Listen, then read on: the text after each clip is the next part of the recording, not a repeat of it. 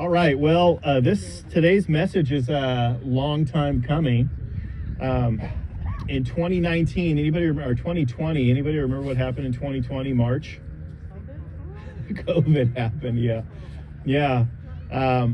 Amanda and I had planned out, I think, the first 6 months of the year with teaching series and our serves and all of that. And one of the things we were going to do early on in 2020 was we recognized that there were several people in the church at that time who had not been baptized, who had not taken that step forward, but had given their life to Jesus. And we wanted to create that opportunity and help them move forward in that profession of faith. So, 2020 came and we got sucked into COVID, and we were out of the school, and we were on the patio, and then we were in the park, and things were just so distracting. I woke up this recently and I thought, gosh, we never did baptisms back in 2020. And here we are almost 4 years later, and we still had not done that. So I want to take this time this week to talk about baptism, and then give the opportunity. In the coming weeks, I'll find a suitable place. We can select probably one of 4 churches that we could do it at, or there are other options. My sister, we were going to try and do it next weekend with my sister, but Portia's going to be out of town at winter camp, so we'll be doing it some other time. It looks like it might rain next weekend too, so they might even get rained out. I'm not certain of what they're doing there. But I want to talk about baptism and what it is today. I want to talk about what it is, why Christians do this thing that might seem silly to outsiders, going down in the water. It's like, anybody ever taken a bath before? Of course we've taken a bath. It's not just cleaning me off, obviously. So we're going to talk about baptism and why we do that. So what about baptism? Well, from the outside looking in, people who are outside looking in might seem that it's kind of foolish, right? You get up on a stage or in a room or in a backyard or at the ocean, and somebody dunks you under the water, and you come up, and they would look at you. Maybe some of them would judge you and say, went in a wet sinner, came out, or went in a dry sinner, came out a wet sinner. And some of the reality of that is true. Yes, we are sinners, but we find ourselves in God's grace with his blood covering our sin. And that's not what baptism is. The people getting into a body of water and being dunked, it seems like a foolish act to people on the outside. But from the inside, we know that the action doesn't do anything to us necessarily, right? Like going into the water's not special. I mean, the ocean is the ocean. You've swam in it before. You've been in a pool. You've been in a bathtub. The water comes from the local municipality. It's not special. It's not shipped in from somewhere special like the Holy Land. If you get baptized and you're expecting your life to change because you got in the water, that is not necessarily true. It's just not. You'll go down with dry hair and you'll come up with wet hair. And people will likely clap and celebrate with you. But if the work has not happened on the inside, the outside isn't going to do the work that needs to happen on the inside. So what is baptism? Well, it's a Christian observance symbolizing transformation of the heart, of our hearts, and the surrender to follow Jesus. It is our expression of saying, I have decided to follow Jesus. I'd like to read the passage of scripture in Matthew chapter 3. Many of you have probably read this before. Some of you may not have, or some of you guys that are watching online may not have. So we find ourselves in Matthew 3. We're going to read the whole chapter, and it's a story of Jesus being baptized. Because if we're going to follow Jesus, we should do the things that Jesus did.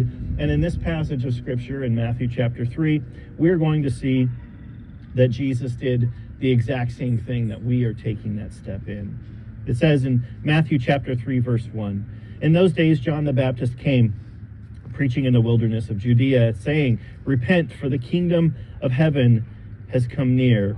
This is he who was spoken of through the prophet Isaiah, a voice of one calling in the wilderness, prepare the way for the Lord, make straight the paths for him.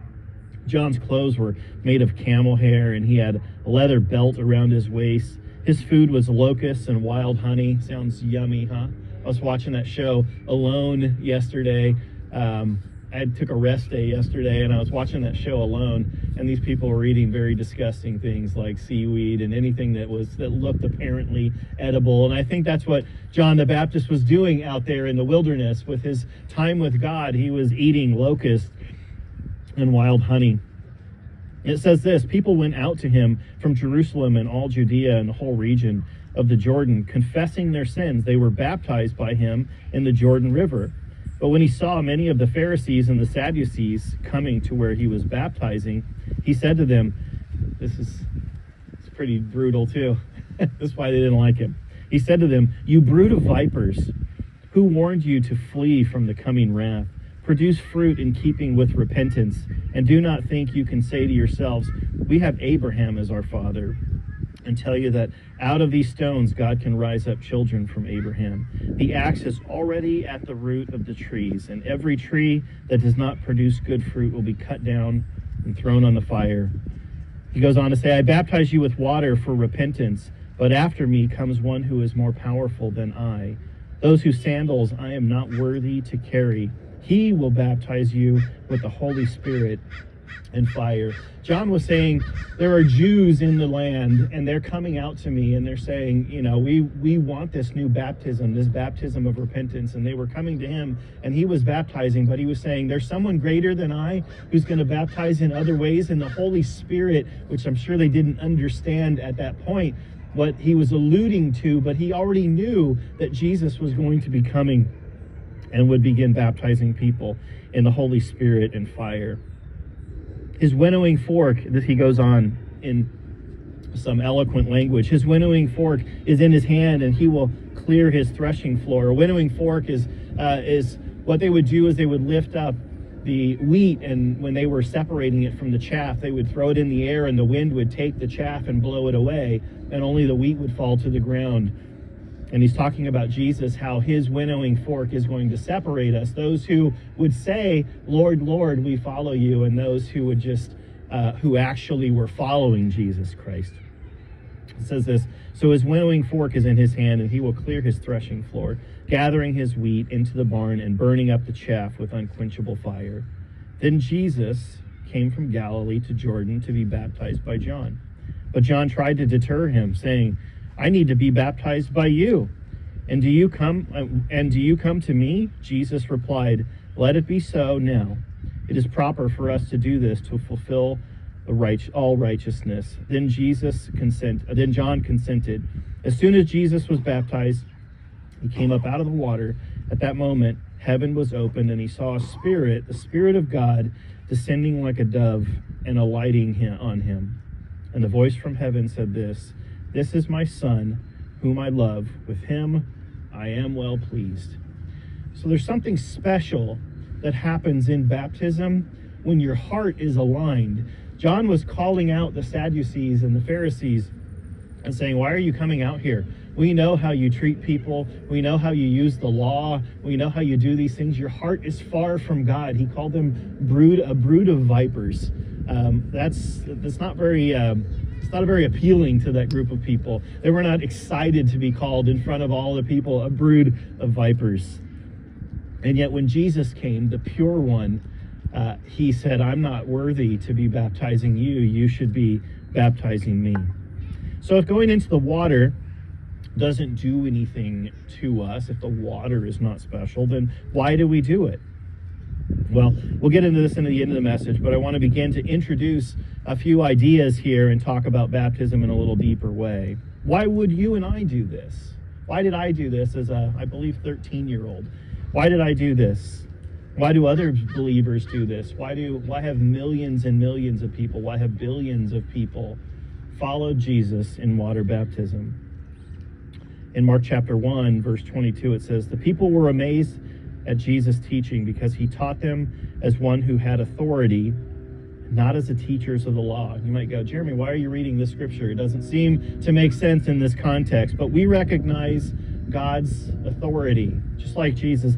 Jesus had the authority, and we recognize God's authority. And the first reason we would follow Jesus in water baptism is that we understand the authority of God, that God's authority has all over our lives, and we want to submit our ways to God's ways. Like Jesus Christ and the Father God has authority over our lives, whether we recognize it or not. If God does not want you to live tomorrow, you will perish today. That's the kind of authority that God has. So that you are still breathing in this day and time means that God wants you living and moving and running around on this earth, spreading his word through the light. He wants to continue relationship with you. It is his authority that we follow, because Jesus in water baptism did it. So because we see his authority, we want to follow in that authority. Just like the laws of the land, we submit to God's ways. And this is one of God's ways. He said, do this also. Matthew chapter 4, verse 18 through 20 says this: Jesus calls his first disciples. As Jesus was walking beside the Sea of Galilee, he saw two brothers, Simon, called Peter, and his brother Andrew. They were casting a net into the lake, for they were fishermen. Jesus said, come, follow me, and I will send you out to fish for people. At once they left their nets and they followed him. So Jesus has all authority. Jesus surrenders to God's authority and is baptized, and then he asks us to follow him. Well, what did Jesus do? Well, one of the first things he did in his ministry was to be baptized. So part of that process of following him and identifying with him, many of you guys might think, how do I follow somebody? Well, you guys all have run around. Raise your hand if you've run around with a crew of people in your life. Like maybe you're a teenager. When you hang around with kids, teenagers, and you start to be in their crew, you start to dress like them oftentimes, and you often use the same language that they use, and you might listen to the same artists that they listen to, and like the same things, and go on the same trips. When you start to follow and be around people, you start to be like them, and you identify like them. And what God is calling us into is this deep relationship, into following Jesus Christ, like he followed the will of the Father. He said, follow me. And to us, this may seem an innocuous statement, but this is a radical statement at that time when he said to follow me. Because, Jesus had stepped into a Jewish world. He was a Jew.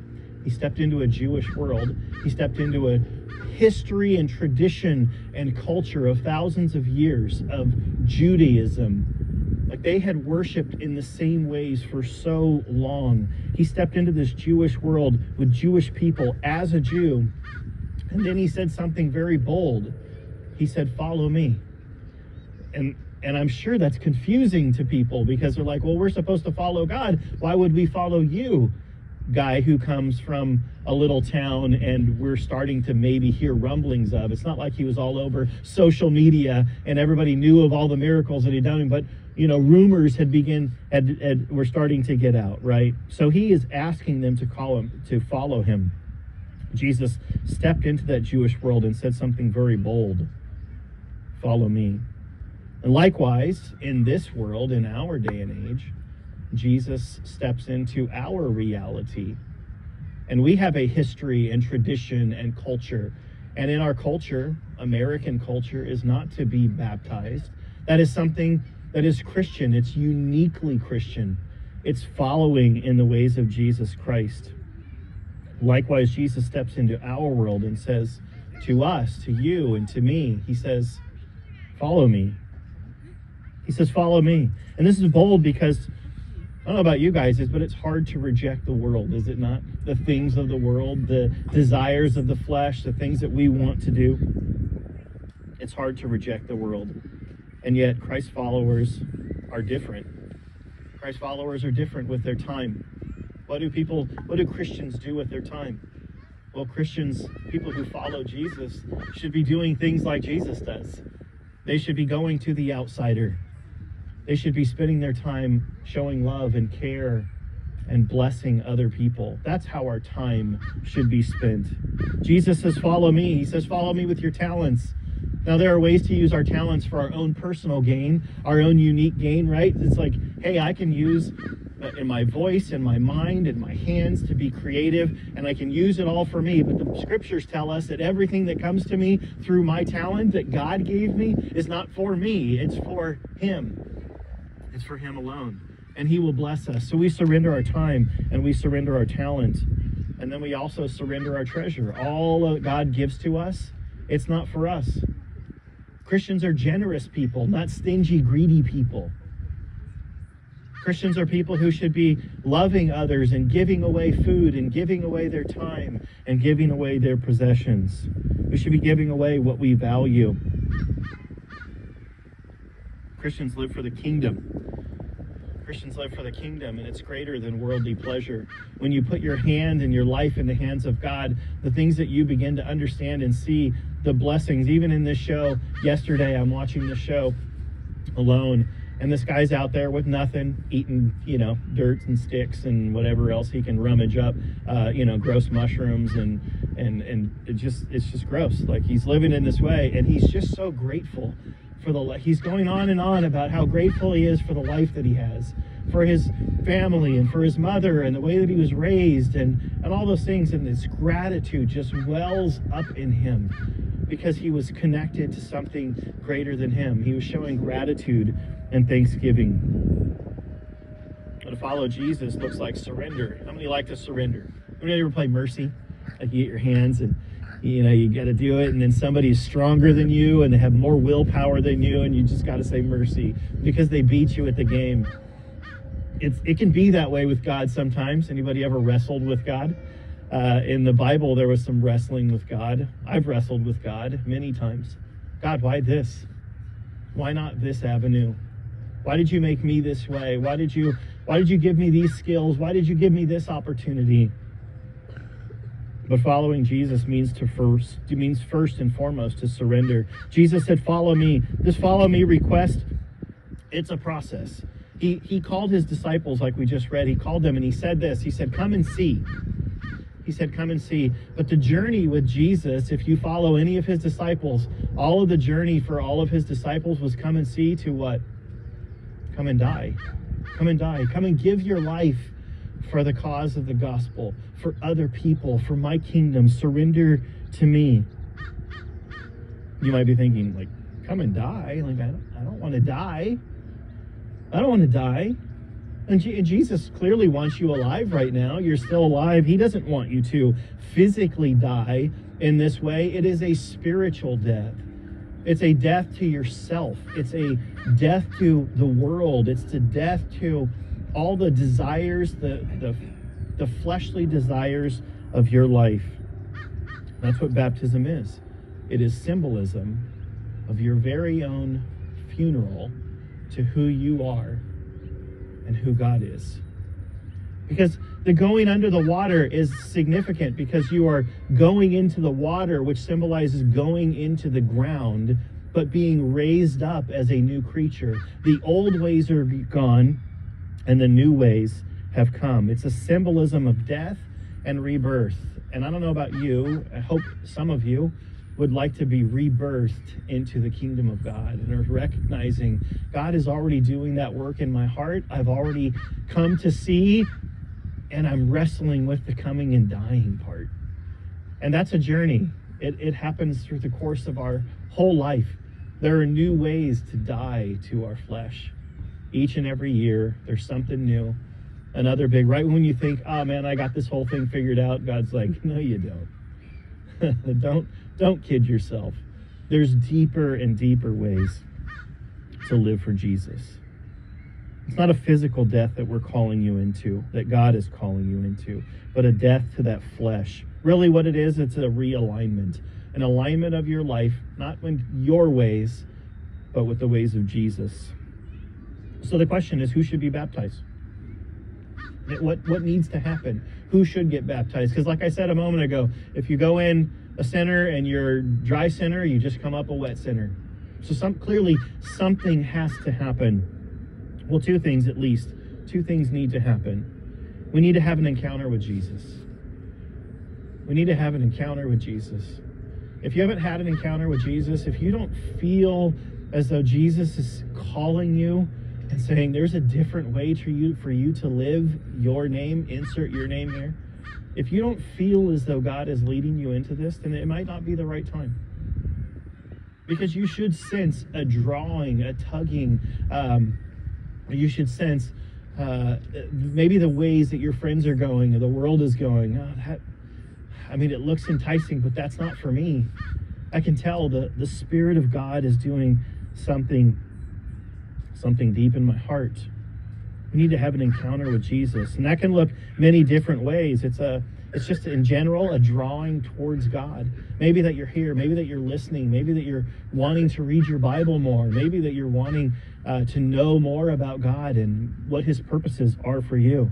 That is definitely a drawing of the Spirit of God. It's evidence that God is already doing work in your life and you're on that journey. Maybe secondly, a repentance from a life that you were living. That's another evidence. Like, you know what? I lived that life. We've heard that story multiple times throughout the years of this church existing. People saying, you know what?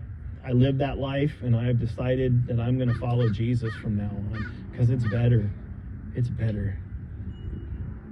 The second thing is we need to recognize that God has authority over our lives and that we're ready to begin that process or continue that process of surrendering our will to his. In Luke chapter 22, it says this. Jesus says, "Not my will, but yours be done." Not my will, but yours be done. And that should be our proclamation to God the Father, to Jesus. God, not my will, but yours be done. If you call me into it, I may not want to say yes. I definitely don't want to say yes.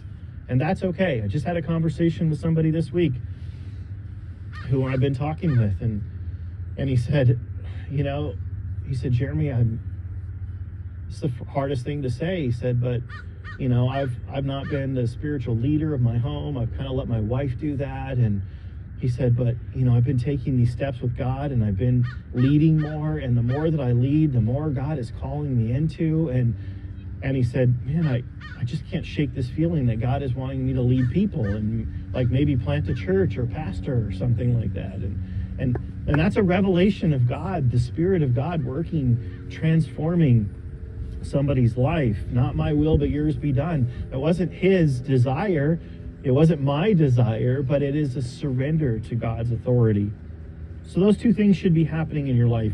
You'd have an encounter with Jesus and a recognition that God's authority is ruling over your life and you're wanting to walk that path and go on that journey with him. I'll tell you my story very quickly. I grew up in a Christian home, and I think I was baptized at, I think I was 13. What I remember is the water was cold because the baptismal tank heater was broken and it was the middle of October, so only cold water from the tap went into the Life Center baptismal tank. So it was freezing. I was happy to get out of there. I wasn't so happy to get in there. I was baptized at 13.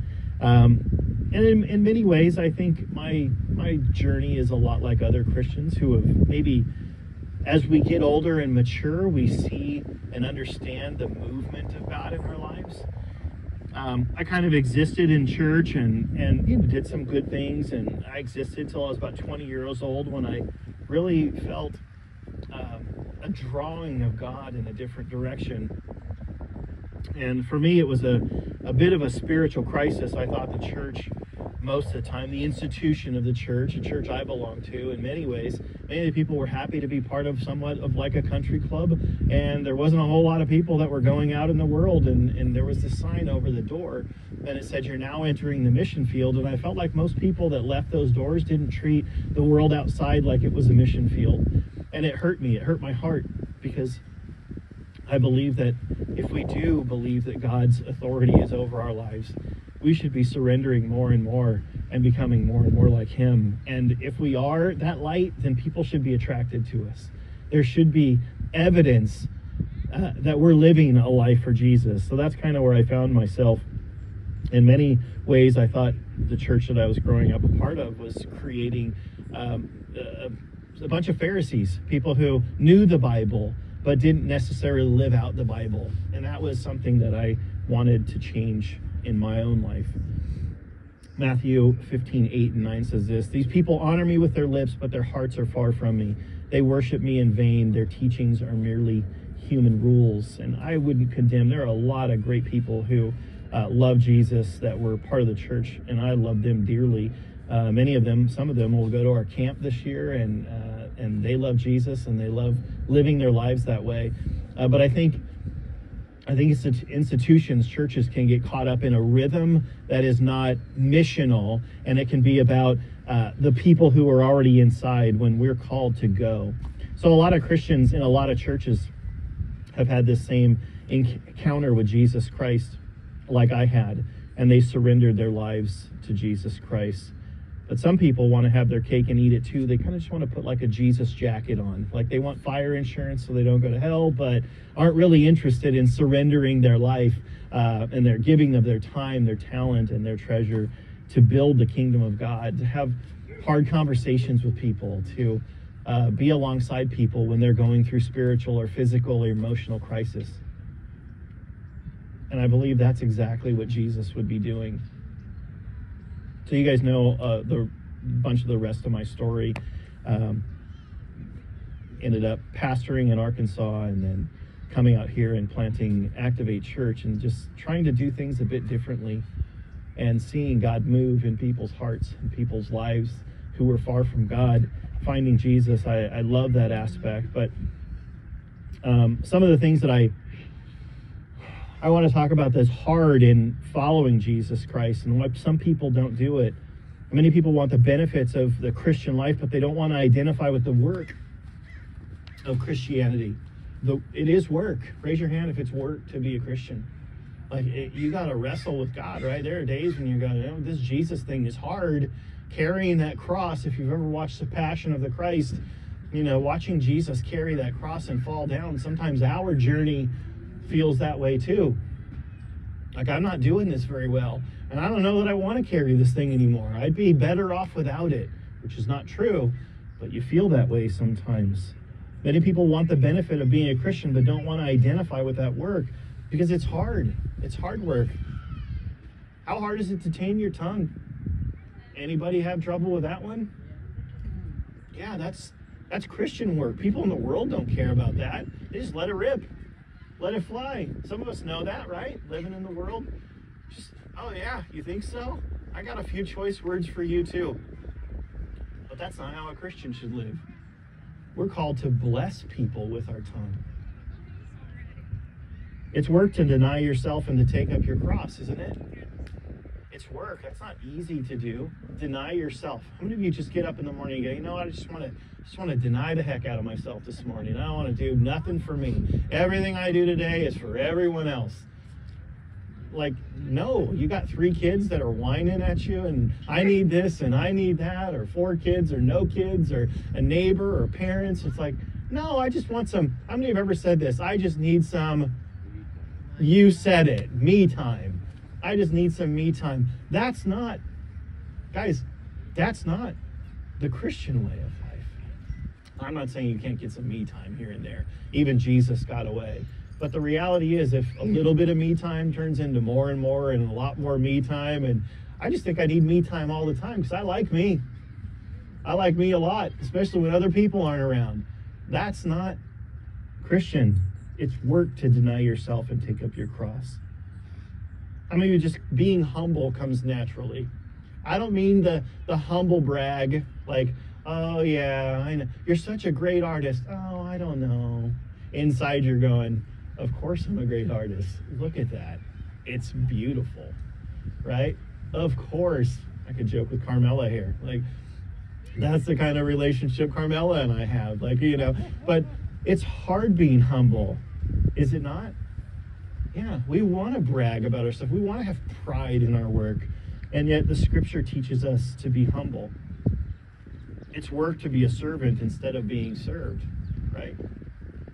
Yeah, who wants to get up, when there's a bunch of people around just chatting, and who wants to get up and be that one who begins taking all the plates to the kitchen and washing the dishes and cleaning off the tables to prepare it for. There's like 1 or 2 people that are hopping up to do that, but 30 other people are just happy to be served, right? Who are we to be as Christians? We're supposed to be the first ones to hop up and serve. It's difficult to deny our desires financially, physically, emotionally. The follow me part of Jesus, that's the hard part. And yet, it's so fulfilling when you live this life. It's worth it. The journey is worth surrendering to the authority of God and having an encounter with Jesus Christ. The reason that we get baptized, and here it is, the reason we get baptized is to symbolize publicly that we're acknowledging that Jesus Christ has done a work in our life. He's called us his own. He's called us into his kingdom. And we are saying, yes, I will be part of that kingdom. I will learn to deny myself. I will learn to tame my tongue. I will learn to be a servant. I will learn to be generous. I will follow you, Jesus, in this journey to the cross. What is the cross? Well, it was just a surrender of our lives for the benefit of others. That was what Jesus did, if you boil it down, right? He died on the cross to benefit all of humanity. And we're being called to our own cross to surrender our lives, to deny ourselves for the benefit of humanity. Will we do that? If the answer is yes, if you've made that decision, then should you be baptized? The answer is yes. Who shouldn't be baptized? Well, anybody who doesn't feel drawn to Jesus Christ.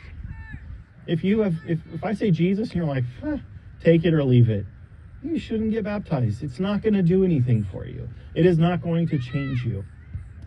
If you don't want to surrender more of your life, well, if you don't want to, there's a don't want to and there's a don't want to and I know I'll end up doing it, right? Like, anybody ever do that one? Like, Janie the other day, after I'd put all the stuff up, all the snow gear and Christmas stuff up and buried it all up in the garage attic, Janie's like, I need my snow boots. Do you know where they're at? And I'm not going to let her get up on a 6-foot ladder and climb up into the attic of this garage. So I kind of held back, and I didn't want to get up because I was comfortable, but I knew I was going to get up and I was going to go and help her. So if you feel that this being drawn to Jesus, but you don't want to surrender, but I'm going to surrender, it's just a little bit of a battle, then, you should probably get baptized. But if you're in this and you're like, my feet are dug in, I'm never surrendering to God, God can go and take it and take his ball and go away, that's fine. You probably shouldn't get baptized. If you're just doing it because of friends and family, if you think, oh, I'm going to, make my mom or my dad or my, somebody proud, if that's the reason you're doing it, you shouldn't do it. You shouldn't do it. It's not worth it. There's no reason to do it, because just to satisfy your friends and family, or get some sort of party or something like that, get taken to lunch. And if you feel forced into doing it, you should not be participating in baptism. The Holy Spirit is a gentleman. The Holy Spirit will draw you into his presence, and there will be a time, hopefully, when you will want to say yes and say, I have decided to follow Jesus. Baptism is an amazing Christian observance open to all who hear the call of Jesus Christ, from come and see to come and die, to surrender their lives and say, you know what? The world behind me and Christ before me, and I'm following Jesus. Any of us who would say, here I am, send me, Jesus. Send me into this world, transform my life. If that's you, if you're experiencing that on a level, and you say, you know what, I can recognize that Jesus has done something in my heart, I can recognize I'm on this journey with Jesus already, then you should get baptized. And we're going to give opportunity to that in the coming weeks. I would want for you to reach out to me and maybe pray about it and reach out and say, yeah, I think I want to do that. Some of you watching online may want to be baptized, and you may have been baptized as a child. In years past, there are people who have felt like some of the reasons they got baptized were just to make their family happy, and it didn't mean anything for them. And if it would be meaningful for you, if you're watching online or if you're here and you say, you know what, I've chosen now, and I believe I'm following Jesus Christ, and you want to partake in water baptism, we would be happy to baptize you. It would be a phenomenal experience for us to experience with you, in being able to say with you, we agree, as the church, as God's church, we agree that God has done something in your life, and you have been placed into his hand, and something special has budded and is growing in your life. So that is what baptism is. Being baptized into the kingdom of Jesus Christ, and the journey and the adventure that awaits when you surrender your life to Jesus. It's a beautiful thing. I can say that from experience. Over the years, he's always been faithful. Even in my coming and my going and my stubbornness and my own desires getting in the way sometimes, God has always been faithful at grabbing my heart and refocusing me and reminding me that I am his and he is mine. So if you want to be baptized, we'll have a conversation, a way for you guys to let me know over the coming weeks, and then I'm going to solidify where and when we're going to do it. I know some of us have missed, so I will send out a text message this week with this message so they can watch it and possibly participate, so we can do as many as possible for those who are part of our family who were not here today. I know some of us are not here today.